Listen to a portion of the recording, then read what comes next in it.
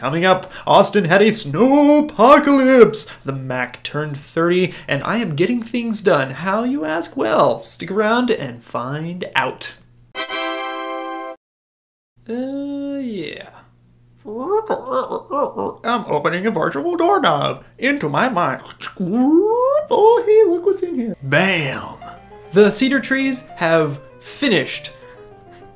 Celebrate good times. I can breathe.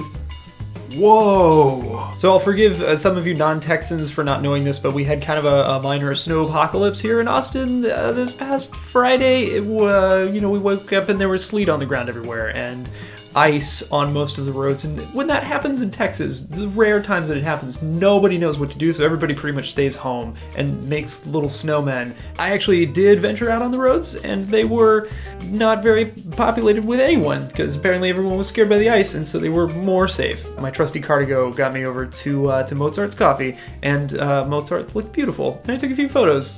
It was a lot of fun. What? I read The Difference Engine over the last couple of weeks, and I finished it this week. It's by William Gibson and Bruce Sterling, and I can't really tell which parts are whose. I didn't love it, but it was a pretty good novel, and it's the quintessential steampunk, so you gotta. And there was a lot of Texian stuff in there. Sam Houston, kind of a badass. More! This past Monday, I went to the Elephant Room, which is a like a basement jazz club here in Austin that has apparently been here for a very long time. We have a kind of a famous jazz musician who was from here called Tony Campise, whose cremated remains are in a little thing above the stage. As I understand it, local jazzers will just go in there, they sign up, there's a guy that keeps track of everybody who wants to play, and you get up and play, as good or bad or great as you are. I sat there for 4 hours watching pretty good jazz, and sometimes like really good jazz. If you're ever in Austin,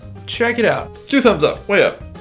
I like this. Some of you may know this, but one of the many things that I do is run a nonprofit computer museum. We have an upcoming project that required a few old PowerBooks, and I bid on one on eBay, and it came in the other day, and it just was fully loaded with all the retro software. Word, Excel, FileMaker, Quark Express, and this really funny like system performance testing tool that had like oscilloscope readouts, and I really like vintage computers. And on a totally related note, this past week was the 30th anniversary of the Macintosh. To celebrate, I found myself in the Apple Store on that anniversary to get my MacBook Pro repaired, and there was a new Mac Pro there, which I just now got this. Basically, the new Mac Pro is the 30th anniversary Mac. I just spent like an hour using the Apple 3D Maps tool to explore the world, and there's a lot of really cool mountains out there. Yeah! So I've always been kind of an organized person, but never like really organized, and I've never really had a definable system, so I'm getting one. I am finally reading Getting Things Done by David Allen. I've been reading it and just devouring it. Best part came this past Thursday when I did the onboarding process at the beginning of it, where you just take everything that's in your mind right now, all little wandering, miscellaneous, unorganized thoughts, and just put them down somewhere. And I wrote them all as Evernote entries. There were 197 things that had just been floating around up here. I'm now working through the phase of actually processing them where they should go, but that brief few hours after I just dumped everything out of my mind was blissful.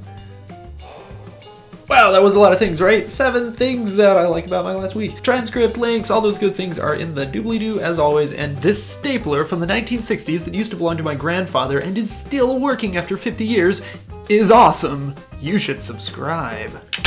Well, my coffee's almost gone, so it's about that time. I will see y'all next week. Follow me, at me, reply to me. I will reply back and engage, and I love y'all. See y'all next time.